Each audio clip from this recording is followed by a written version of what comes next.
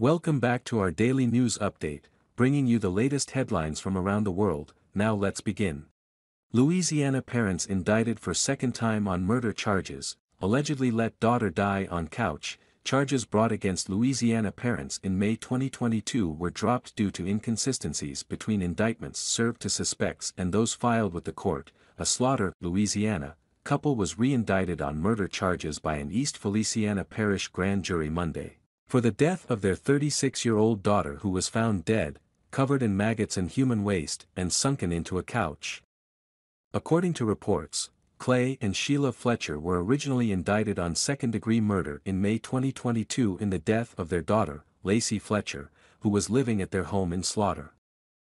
Both parents pleaded not guilty to the charges, which last month were tossed because of an issue with the language in the charging documents. Baton Rouge, Louisiana-based daily newspaper, The Advocate, reported that Monday grand jurors issued new indictments against the Fletchers on the murder charges presented back in 2022.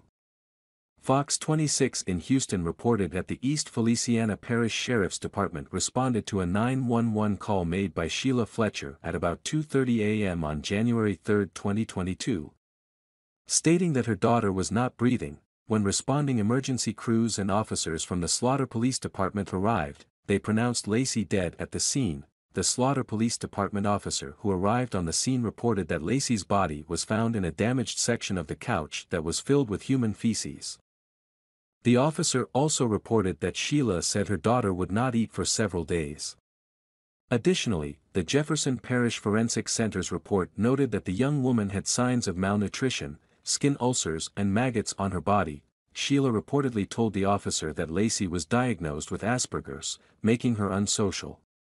She also developed phobias that made it difficult for her to get off the couch, Clay told the sheriff's office. On May 30, District Judge Catherine Jones dropped the original indictments, The Advocate reported, after the Fletcher's attorney, Stephen Moore, pointed to 6 differences between the indictment papers that were served to his clients by the district attorney's office and the papers that were filed with the clerk's office.